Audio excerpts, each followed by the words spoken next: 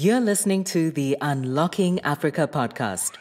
I left to start my career in New York. Started out as a journalist working for CNN. I first transitioned into entrepreneurship when I met my first business partner in Kenya and started a production studio and launched a show called the XYZ Show in Nairobi. So I work a lot with development finance institutions like IFC, the private arm of the World Bank, the French AFD and Poparco or Afreximbank, to help them shape their strategy to invest in the creative sector. If you want to enter the global market, you have to understand how you need to shape your output. And again, that's valid for everyone around the world. Stay tuned as we bring you inspiring people who are unlocking Africa's economic potential. You're listening to the Unlocking Africa podcast with your host, Tessa Adamu. Welcome to the Unlocking Africa podcast, where we find amazing people who are doing amazing things to unlock Africa's economic potential. Today, we have another special guest, Marie Lora-Mungai, who is the founder and CEO of Restless Global, which is a strategic advisory and content development company specialized in the African entertainment space. Welcome to the podcast, Marie. How are you? I'm very good, Tertius. Thank you so much for the invitation. I'm really glad to be here. Fantastic. It's great to have you on the podcast because we have been speaking for the good part of almost a year about what you do and having a conversation on the podcast, and the date is finally here. So it's great to have you, Marie. Yes, I'm glad we're finally able to make it work. Brilliant. Thank you. So I know you've listened before, so you know that I like to start from the beginning. Mm-hmm. So I was hoping you could introduce yourself and tell us a bit more about Marie. Sure. So people are often curious about my journey because I'm originally from France, but I've been working in Africa now for about 20 years. And so people often wonder how I ended up there. So I'm used to telling the story, but basically the story is that I'm from Paris in France. I went to an international middle school and high school as a child and then did my studies between France and the US. But I was already surrounded by people from, all sorts of cultures and people from all over the world growing up. So I didn't have a typical French upbringing.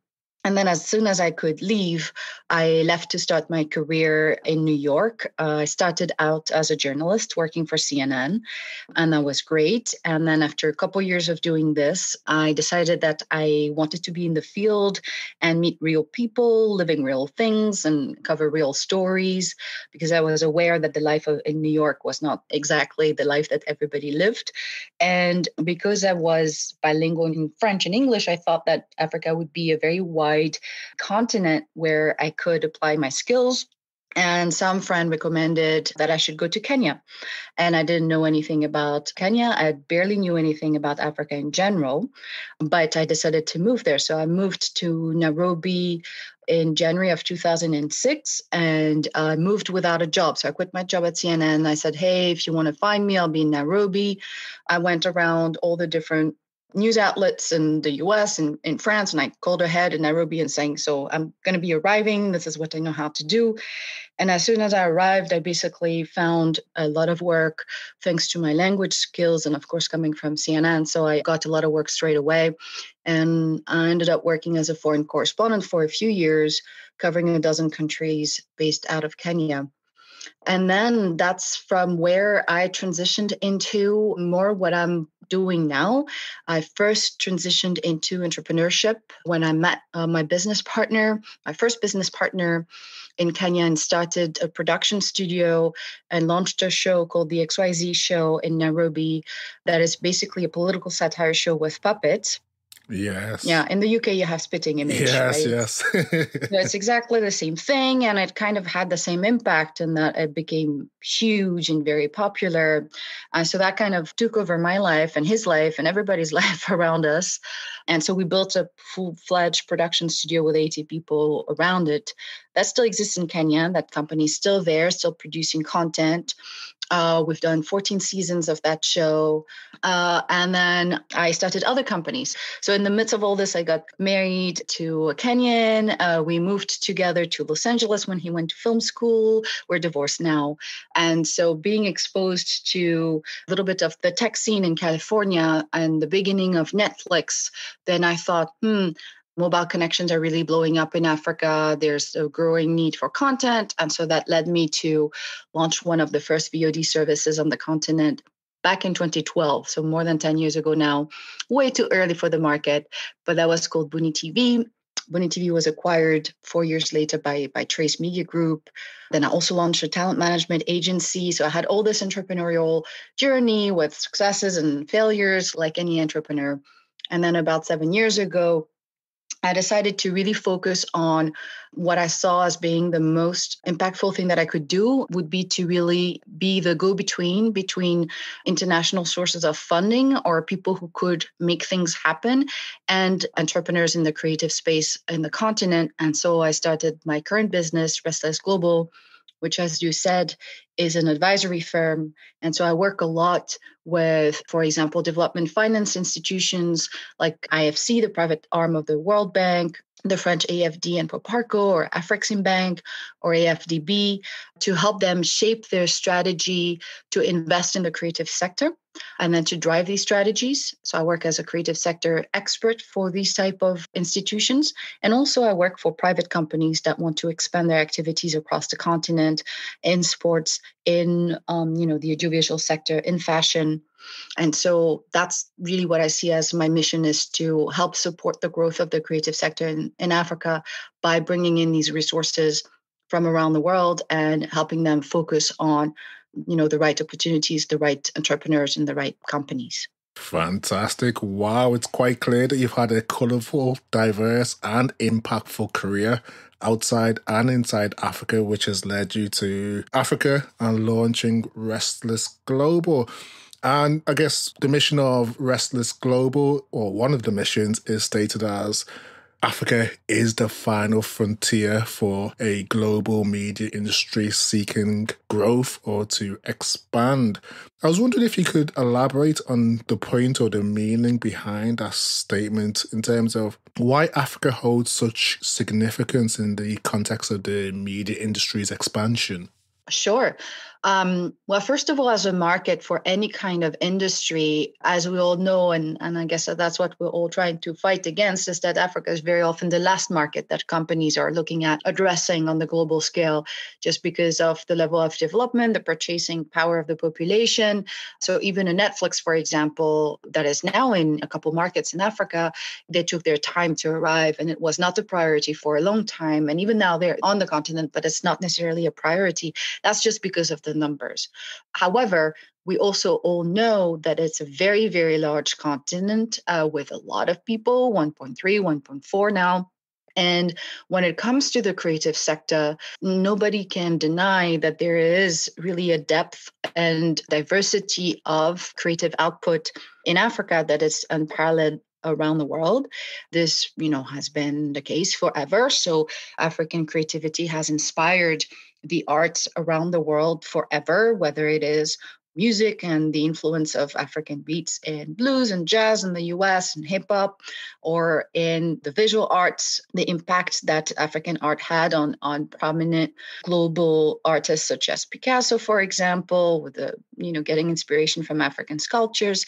So this has always been around.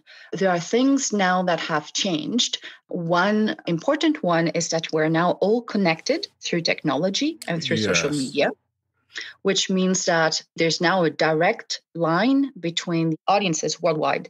Before, you had to go through middlemen and through, people who would select things or curate or frame things in a certain way. Right now, you don't have that anymore. It's direct. So that changes a lot of things. That changes access to audience, that changes exposure, that changes the whole discourse. And so the interactions are changing, and there's a lot more power that now stands on the side of the person who originates whatever creative output it is. So the balance is shifting.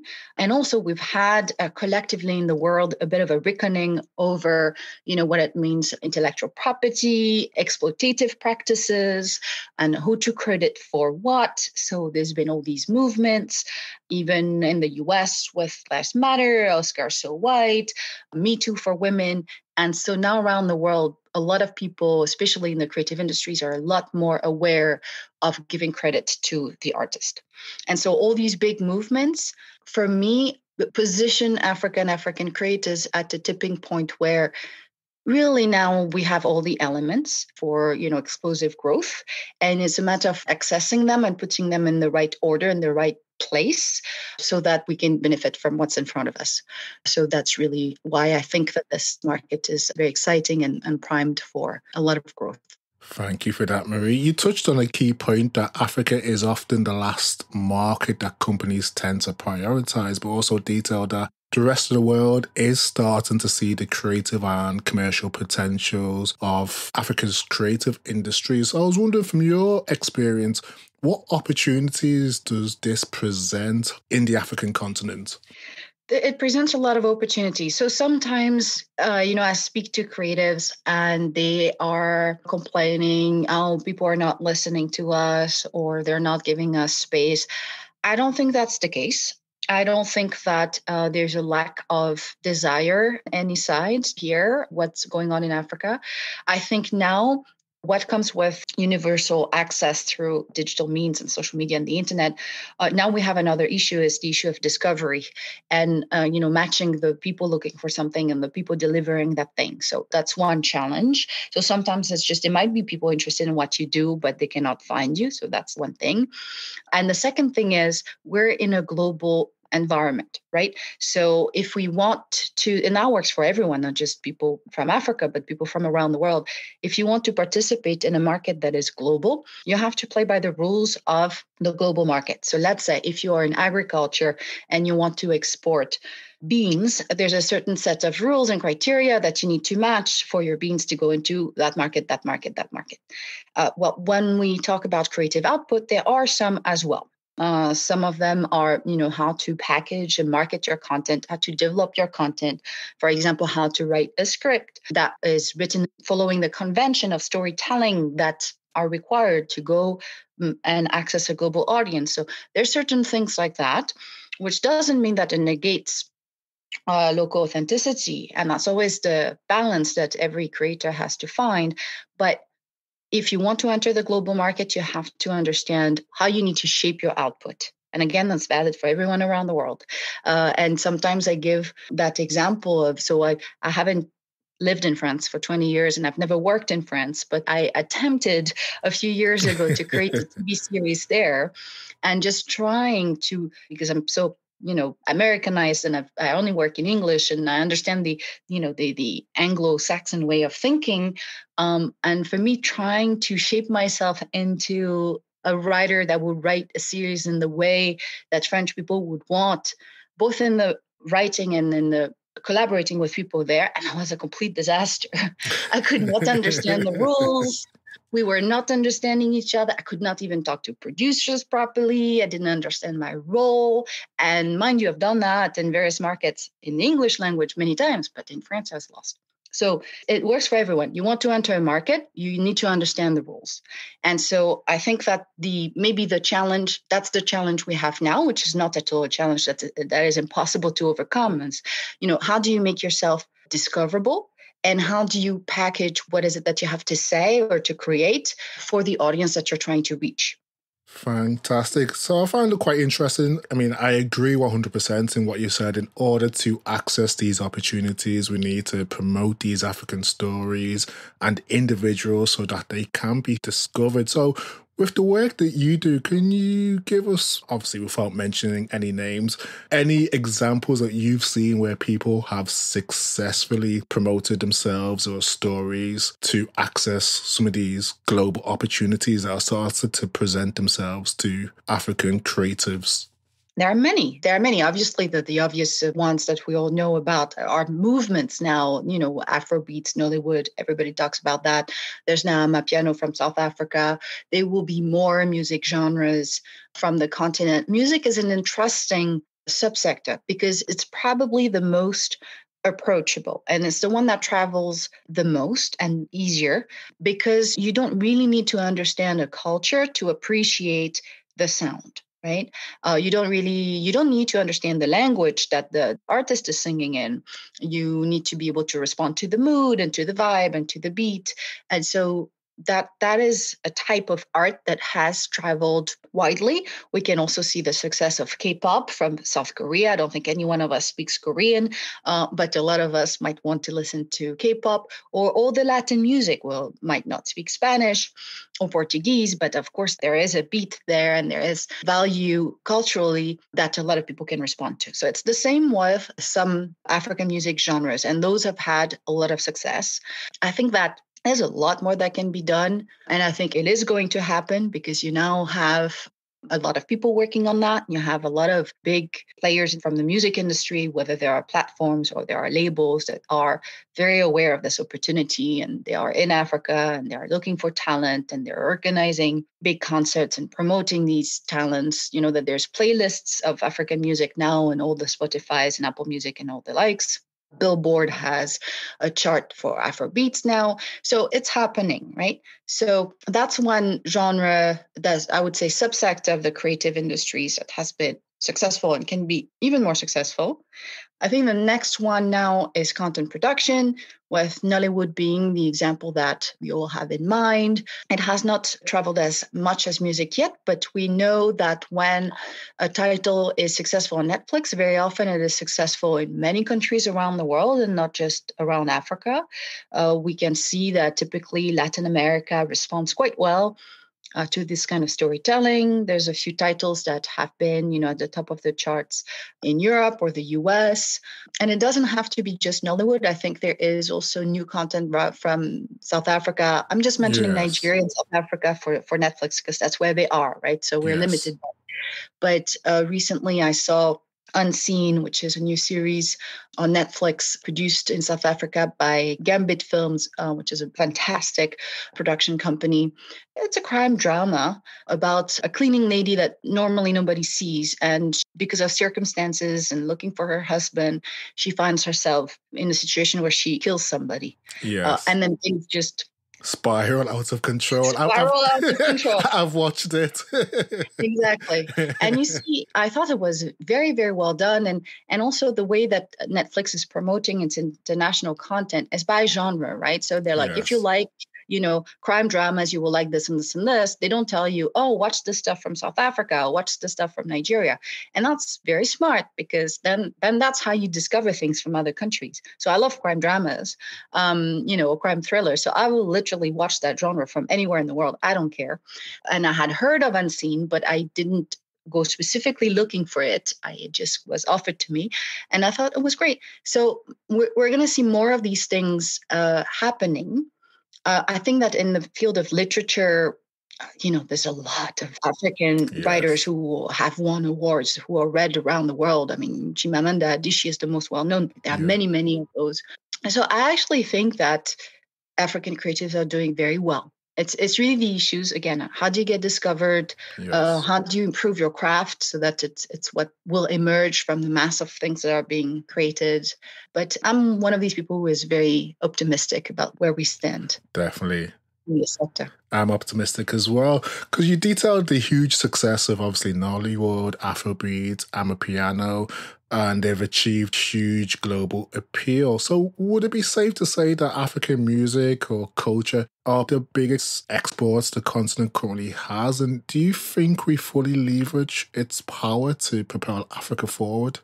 That's a great question. So, of course, if you speak to somebody who works in energy or, or extracting, resources, they'll tell you, no, Africa's first resource is whatever. It's petrol, it's gold, it's diamonds, it's culture and whatever.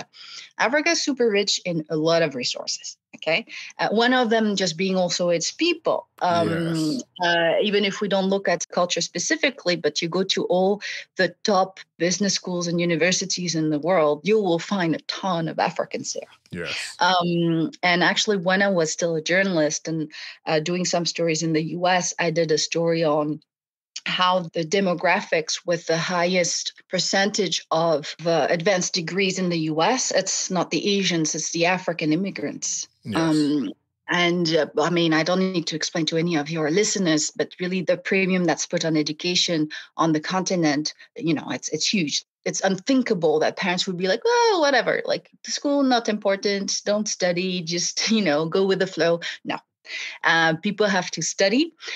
People have to succeed intellectually as much as they can. So that's one of the first exports of Africa. Is really its brains, right? But culture and the creative arts are another.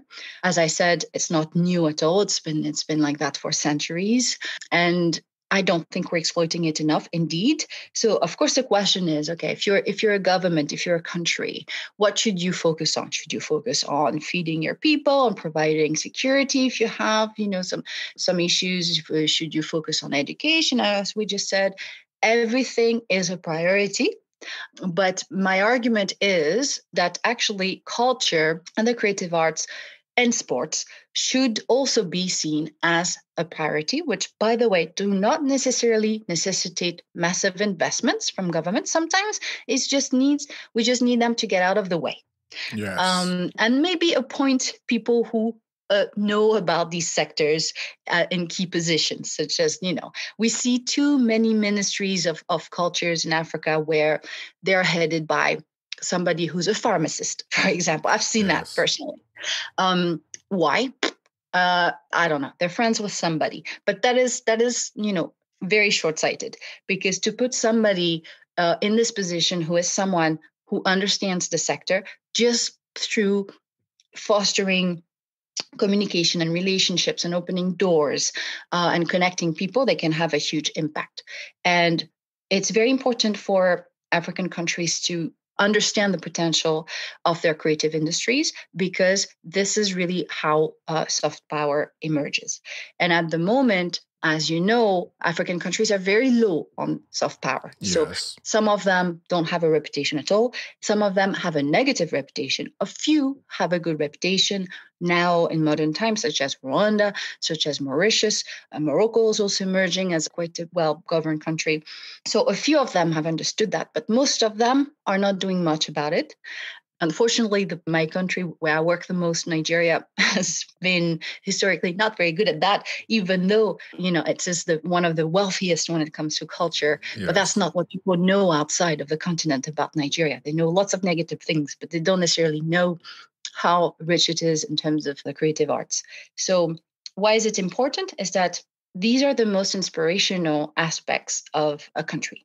And by leveraging the inspirational aspect of the artists and the athletes of a specific country, then you raise the profile, then you make the country attractive to others. Yes. You make the country a lot more attractive to investors who might want to support the other sectors that we mentioned before, like education and health and infrastructure and agriculture. And so these things are directly related.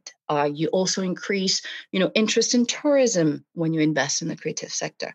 So it is really acting as a magnet for everything else. And again, my position is that I'm not advocating that African governments should suddenly avail billions of dollars for that. There's lots of smart ways to think about it, lots of things that you can leverage just to generate that spark, right? And so, I think that's definitely an area that can be improved. I agree 100%, Marie. I'm a big believer in soft power and utilization for contributing to other elements of the economy, as you mentioned before, tourism, trade, and investment in other sectors. So from the perspective of, say, African government policies, from your experience of the work that you do, what components or elements do you think would contribute to the development of an effective, say, soft power strategy? So there's a few. Some of them I've written about. So in 2021, I published a report for UNESCO on the African film and audiovisual sector. Yes. And I looked at every single one of the 54 countries on the continent in detail. And, the legal and regulatory framework was for the film industry. But very often it's very tightly linked to what the framework is for the creative sector in general. So it's quite weak, right, in terms of framework. So interestingly, most countries have pretty solid copyright laws. So people talk a lot about piracy, and yes, it's a problem. But actually, legally, the work was done. Like, this is a framework. But when it comes to promoting and encouraging the creative sector, now we don't really have much guidelines. So I already mentioned appointing somebody in positions of influence, ministries, or others that actually know the sector as one thing that costs nothing and would be really impactful. Another one is passing a creative bill that really shapes, the ambition of the country for the creative sector and sets goals to achieve and timelines. So I know that Nigeria right now is debating its creative bill. It's quite important. So that's really just to get people aligned on some objectives. So that's something that also costs nothing. Other things that can be done is, instead of putting money in, because again, I recognize that there might not be much extra cash available, what governments can do is really try to not take money out. We know that in many African countries, there are taxes everywhere. Like every time Yes. there's an opportunity to add a tax, the governments like to do that. There's been lots of debates a couple of years ago in Nigeria where suddenly the government was putting a new tax on the film industry at every step of the way. And then it just became, one, a headache, and two, impossible to make money for people in the sector. So if you're trying to support a sector, adding taxes everywhere, it doesn't help. You can just, take a step back. So get rid of taxes on the import of equipment, for example. Allow for a moratorium of 2 to 3 years for people starting a creative company. You can also make investments in certain creative activities tax deductible. For example, if a company wants to become a sponsor of the arts and maybe buy local art from a painter, or create a sculpture for the company's lobby, or invest in a after-school program for the arts, all these things could be very easily tax deductible and encourage a lot of private money going into the space. You can also organize a festival or a conference, a leading event where you showcase something from your country that you're particularly good at, and you attract the rest of the world to it. So, for example, Senegal has the Biennale in Dakar. It's a very well-known rendezvous for the visual art world. People come to the country during that moment in time, and it really contributes to improving the image of the country. Senegal's doing very well, actually, when it comes to soft power through the arts. Another important one is to really leverage the power of the diaspora. The Yes. African diaspora is very strong. As I said, usually they're extremely well educated. A lot of them have reached positions of influence in large companies. They all want to support and give back and come back and be involved. And so maintaining tight connections with them, inviting them to events, maybe helping them to invest, encouraging them to open their networks. This is really a strength as well that costs nothing, and that would be a shame not to work with. So yeah, all of these things will have a huge impact. Fantastic. So you detailed the components that would contribute to the development of a comprehensive and effective soft power strategy, and how that links to the report or the project you collaborated with UNESCO. So when it comes to that report or the project that you delivered, what were some of the positive outcomes that came out of that? A lot. I think that it was actually quite a seminal report. That's why I wanted to work on it. It was a lot of work, as you can imagine, but it was very important at several levels. First of all, nobody had attempted to do that at that scale before. So we had, some information about the audiovisual industry in some countries here and there, but nobody had looked at the entire continent from every angle. And so suddenly, that's where you start seeing what exactly is happening. So it's a report that's super useful for everyone. It's useful for governments. They can see how they're faring compared to others. They can see what others are doing that might be a good idea that they can reproduce. It's very useful for investors because there's numbers in there.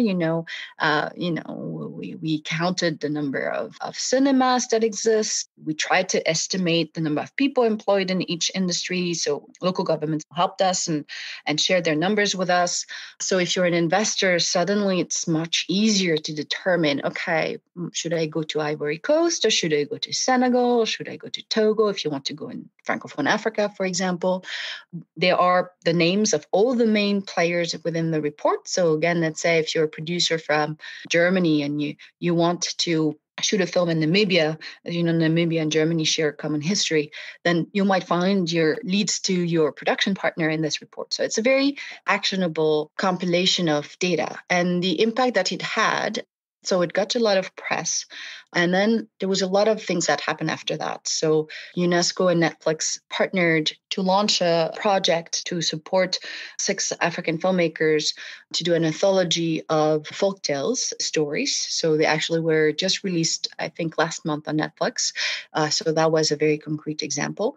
But I also know that UNESCO got approached by a lot of African governments who said, okay, we've seen the report. We want to engage around some of these ideas, and please help us maybe review our creative bill or start developing a film incentive policy. And that's the work that UNESCO does. So that really encouraged a lot of these new conversations. And I have to say that it's also been helpful for a lot of foreign investors and producers. I get approached by a lot of these people who want to understand the continent, and I don't have to repeat myself. I can just send them the link and say to them, okay, first read this and, read about the countries you might be interested in. And if you don't find your response in there, then we can talk. But I'm pretty sure you will find what you need. Yeah, and this continues. And I actually wish that, this kind of projects could be launched and financed for all of the creative sectors, for music, for fashion. And another thing that I should mention, I do a lot of these reports, right? I do a lot of these market studies and analysis for a lot of my clients. Most of those stay private, meaning that the commissioner of the report will keep the results for themselves and not share. I do not understand this approach. If you're a development institution, why would you not want everybody else who has the same goal as you to have access to the same information so that you can collaborate and have the most impact? I don't understand. But so that is what was different with UNESCO. They made it public. That's what they do, right? They do thought leadership and then they make it available. And that changes everything. So I wish that others would commission similar type reports and then share them with everyone. Thank you for sharing that. I guess for me, I love the idea of generating these reports and projects, and I'm glad to hear that there's been positive outcomes from your report, because a lot of the times what we tend to see is reports and not much action or activity afterwards, and a lack of actually implementing the idea. So it's great to hear that there's some positive and fruitful activities that have come out of the report. So brilliant. Mm-hmm. Earlier, you mentioned your work, obviously in the tech space. You spent some time living in California. Mm-hmm. And also you have your work, which is quite evident in the creative industry. So I wanted to kind of understand in terms of, within Africa, we are seeing a clear tech boom, and you're quite in the intersection between tech and creative industries. So I wanted to get your understanding in terms of how is this boom in tech shaping or kind of transforming Africa's creative industries? Yeah, it's a very good question as well. I think they are linked. So my own journey with tech it kind of mirrors the journey of the continent, because I mentioned I had launched this video on demand service in 2012, and 2012 was really the early beginning. I was in Kenya at the time of the Silicon Savannah, right? Yes. Because Kenya was, I'd say, the first country to be really proactive in the tech space. And there was the first tech hubs there and the first accelerators and all of that. So I was very much part of that crowd. And to give a sense, I don't know if you have maybe younger listeners, but there was literally nothing at the time.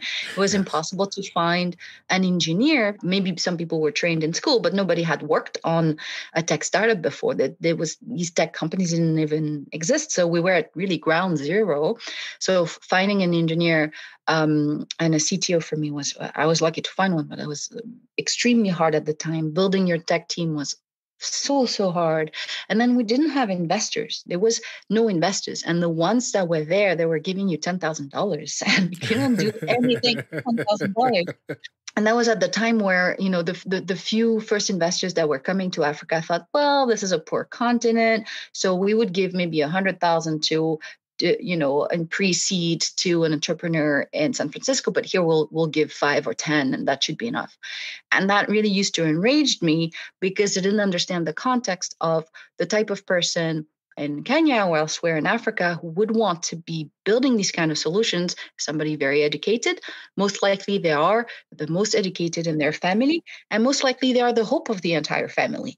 And they are the ones who have to make money to pay school fees for their siblings or their cousins, or pay for the mother to go to the hospital for a checkup. So you cannot make people work for free in Africa. It just doesn't work in the economy. No. You actually have to pay them. You have to pay interns in Africa, not crazy amounts of money, but otherwise they can't take the bus to come to work. And so these first investors who were just oblivious to the realities, that was just driving me mad. But all of this to say that we had nothing. And so I built that first startup. Luckily, I did not die doing it, and I had an exit. But it was like very challenging journey. And then I still remain in contact with the tech space very closely as it grew. Very happy to see that now we've reached a stage where we've had some proper evaluations and exits. I don't want to make too much out of the fact that Africa has had unicorns, because the entire concept of unicorn, has kind of lost its shine in the past 6 months to 1 year. So I don't think the goal needs to be creating a company that reaches an artificial 1 billion valuation, but we need to build sustainable companies that actually make revenue, which was always the mindset in Africa. We just lost our way momentarily with the rest of the world for a few months, but we should be focused on building sustainable companies that provide real results in terms of revenues and jobs and value created. So that has been a journey. And now we're at a stage where you don't struggle. It's always hard to recruit talent, but there are lots of qualified engineers across the continent. There are lots of entrepreneurs who now know how to build a pitch deck. They know how to explain their idea. They know how to talk to investors. They know how to raise money. They know how to iterate on their product. Now they know. That has taken about 10, 15 years, right? Yes. And some of these talents that have been shaped by the growth of the tech sector are now coming into other sectors, such as the creative sector or the sports sector, and bringing these modern world practices and business development and management practices into these new sectors. And I would say that the creative sector is probably where the tech sector was, maybe not 10 years ago, but maybe 5 years ago. So we're starting to see the sector structuring itself. We're starting to see entrepreneurs that are more intentional about the way they build their business. And some of that is because of the model that the African tech sector has shown, and then with cross-pollination, people moving from one space to the other. One thing that is exciting for me about Africa is that, contrary to other regions of the world, a lot of people love creativity and entertainment in Africa. So you find a lot of tech people who have an interest in the creative sector. You find a lot of investors who have a personal interest in the creative sector, even if they don't understand yet how they can invest for profit in it. You'll find some bankers who maybe have a blog part-time or organize, some creative events over the weekend. These people, they exist in Africa, very rare in other markets. So for me, it's a matter of time. And the boom of the tech sector is certainly helping. And I would say we see, of course, companies emerge that are at the intersection of tech and creativity, but it doesn't need to be only that. And that's something I always want to remind people. The brick and mortar businesses are still valid, even more so in emerging markets such as Africa.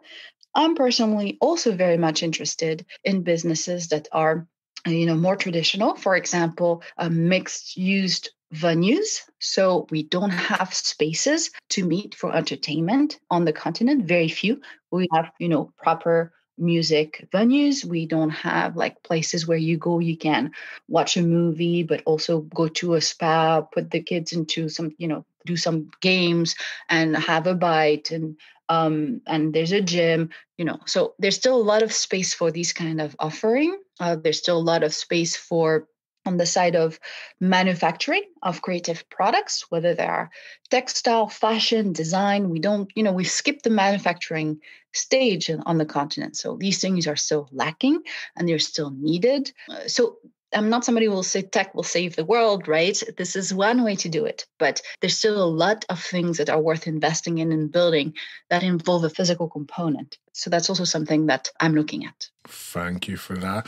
You mentioned that you're seeing tech people moving into other sectors such as the creative industry. So I was wondering, what are some of the exciting innovations that you're seeing in that intersection of, say, tech and creativity? Well, so there's a lot. The question is, are they the solutions or business models that will really unlock the potential of the sector for Africa? So I'll explain what I mean. Okay. I was talking about the fact that now, thanks to the internet and social media and all these platforms, African creatives had access to the rest of the world.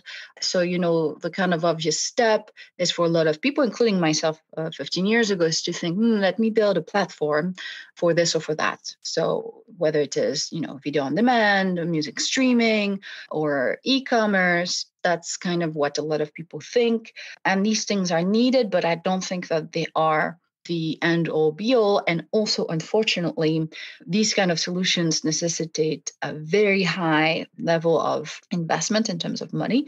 And you, when you're building this kind of solution, you're directly competing with the global giants that are already very well established. So whether it's Spotify or Netflix or Amazon, and you have very little chance of winning in that environment. And I've had this experience, of course, with my own startup.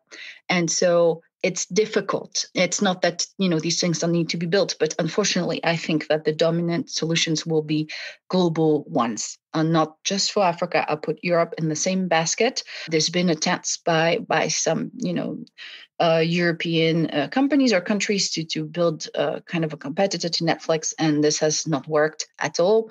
And they've had to, France in particular, they've had to realize, well, okay, Netflix has won even on our market. So this is the reality of things. What is it that we could be building in Africa that leverages tech to promote creativity? I don't think that we have the solution yet, but I would suggest a way to approach this question that might be a bit different. We need to think, and entrepreneurs need to think when they decide to embark on, building a product, what is it from my own personal environment? So, I'm living in an African country where I have this set of challenges. What is it that I can learn from my immediate set of challenges that can be extrapolated into a solution that works for either the world or other emerging markets? One of the few examples that we've seen, and that's why it's worked so well, has been in fintech with mobile payments. Yes. And this is no surprise that this is really the sector that has worked the best in Africa, because this is the real good example of, okay, we're in a market where most people are unbanked. So we're still using cash mostly. This is not secure. This is not practical. And yet everybody has a mobile phone. And so cue creation of mobile money and all other types of fintech solutions. And now this is like a leading innovation for the world. If we were to find other problems that the African experience could help solve, whether it is in the creative sector or not, but everything is kind of connected because fintech helps every sector. And the issue of being paid when you're a creator is a very big one. So fintech as applied to the gig economy or the freelancer economy is a very interesting space. This is how I think entrepreneurs should think. This is quite hard because it implies that you have a certain level of understanding of your own situation as opposed to what's going on in other parts of the world. And it's hard to know that if you're not able to travel. So in many cases, African entrepreneurs are at a disadvantage because they might have less access to travel because it's more expensive, there are visa issues and all of that. That's really how I think we can find proper solutions that involve tech and that can reach proper success. Another thing that I would say when it comes to the creative sector specifically is to try and look at what are the successful creative sector companies that have emerged in other emerging economies. So Latin America, Middle East, parts of Asia, some of them have had creative sector companies create tech companies that have been successful. And then let's look at what are they doing that could be replicable in Africa. And can we get inspired by these companies to find business models that can work on the continent and achieve scale within our conditions? So that's something that I'm personally researching as part of one of the advisory missions that I have at the moment for a client. And I think that that would really unlock a lot of new ideas and a lot of new approaches when it comes to how we can collectively grow this ecosystem into something that really starts to generate winners in terms of companies and entrepreneurs. Awesome. You shared a wealth of knowledge gained, obviously, from your vast experience, and also offered advice as to how entrepreneurs can reframe their approach when looking for solutions in tech. So if we look at it from a different perspective, what advice would you give to, say, aspiring filmmakers or content creators who are interested in tapping into the African media or creative industry space? So that's a question I get asked a lot as well. And and I've worked with a lot of African creators, so writers, filmmakers, actors in many different capacities over the past 15 or 20 years. I've built many creative teams as well, which means that I've, selected promising writers, for example, and put them together and run development labs. I did that for writers. I did that for my own show, the XYZ show in Kenya, and that's Nigerian version of Goes at the Top. I did that for Trace. I'm doing that for another client in the sports world now, and I've done that for Film One in Nigeria. So I've done that many times. And I would say that this is the gap when it comes to the audiovisual sector in Africa. And I'm not the only one to say this. Netflix would say the same, is that we're not putting the resources that are adequate in the development segment of that industry. So we're not spending enough time and money to think about the stories we want to tell and to come up with real, well-grounded, realistic characters that are complex, that are not cliche, that feel like real people. And we're not spending enough time to think about what journey they're going to embark on, about their psychology, reaction, and their choices, and where they will land. And what are we trying to say through these characters that speaks to the universal human condition?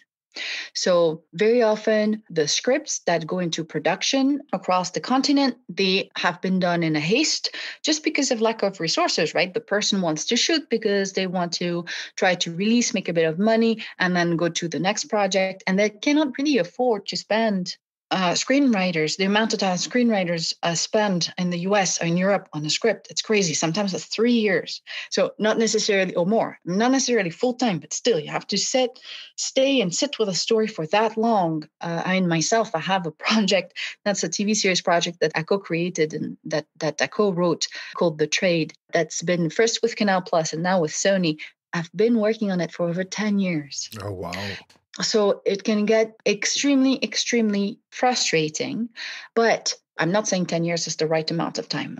It's not, right? But we need to find a way to channel more resources into, it's the equivalent in the industry of the research and development phase. We need to do more research and development on films and TV series. We need to give the space for the creatives to think like that. And we need to give them tools that they may not have picked up from their formal education, because that's not being taught in schools across the continent. They may not have fully understood from what they saw online, because it's not enough to read about it, to hear about it. You have to practice it and to come up with deeper stories and characters. I think that's what's missing. To respond to that, Netflix, for example, is organizing development labs. They're even doing a lab that is for development executives. So the person sitting on the side of the buyer, the platform, or the studio that works with the writer to help them give birth to that story, because that skill did not used to exist at all in the continent. And now it's happening a little bit because of Netflix, because of Showmax, because of Canal Plus. They're all doing that work. But this is really what's missing, because there's lots of stories, but so far they have not been told with a level of complexity and depth and time spent on the characters to properly convey the message. We all know that when we meet people on the continent, they are very often fascinating. This has not yet come through in the content that's been produced mostly. Of course, there's exceptions. And I think that that's where we should put our collective efforts. And certainly at my level, that is what I try to explain to anybody who would listen and anybody who wants to be involved in that space. Please put your effort there in the storytelling, in the writers, in the development of the characters and the storylines. Beautifully said, Marie. So it's clear that in order for Africa's creative industry to develop, we need to put in place the required resources to enable that to move forward for the future. So looking at the future, I know this is a very open question, but where do you see Africa's creative industry? Even if we look at one country, Nigeria, Kenya, South Africa, where do you see Africa's creative industry in the next 5 years' time? Well, there's a lot of things going on behind the curtain that people might not be aware of. So there's a lot of people, I would say that the money problem is almost, and I wouldn't say resolved, but there's now a lot of people with vast pools of money that want to be involved in this space. What they're lacking is investment strategies. That's what I'm helping them with. But also they are looking for companies, because very often they cannot invest in one single person, right? But they're looking at investable companies and entrepreneurs or projects or programs that are well structured enough that they can accept a proper structured investment. And so there's really now maybe I'm like opening a call to your listeners. Like if you are somebody who is a project oriented and business oriented person, but with a passion for the creative industries, there's an opportunity for you to put together ambitious projects that can scale. It can be, a network of schools. It can be one particular startup that you think can really grow. It can be a shared manufacturing hub for designers to share. There is money to finance these projects now. We don't find the projects in front of them that are well structured enough to finance. This is where we've reached, which I think is a pretty positive place, because before there was just no money and no interest. Now there's the money and the interest.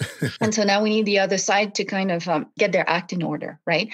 And another thing that I would say, one criticism that investors very often have for the creative sector is that very often the project lead, somebody who will bring a project to an investor, will often be the lead creative. For example, in the fashion sector, it might be the designer. In the music world, it might be the artist themselves, the singer. In the film industry, it might be, the producer. And sometimes that person is not the best person to run the business side of the endeavor. Yes. And for some reason in Africa so far, we have pursued that idea that we needed to train that creative person to become a business person. And so there's been all these workshops and all these trainings to train a fashion designer to build a business and blah, blah, blah, when the skill of that person is to create the product. And why would they need to know how to do everything escapes me, because when you look at other markets, it is never the case. One of the most valuable companies in the world is LVMH, luxury group in France. Do you really think that all these brands, so the Vuittons and the likes, they are run by the designer? No, obviously not. The designer has her or his hands full with coming up with the creative vision of the collection and the designs and going into all the details to make it, the best that it can be. They always have a CEO with them running everything else. And this is, the duality that you need to have in this creative or sports businesses, right? And this has been well understood in developed markets. When you look at somebody like Rihanna, do you think she's the CEO of Fenty? Do you think she's the one looking at the P&Ls and the projections and asking the accountant, hey, what about this number? You think it's correct? Or no. She has to provide a creative vision. She's the one who had the idea. She is, of course, promoting with her image, the brand, but she has a whole team. So I think we should stop in Africa this kind of naive idea, which I'm not saying is coming from Africa, but very often it's coming from the development institutions who are organizing these workshops, and that the lead creative is somehow deficient because they don't know business.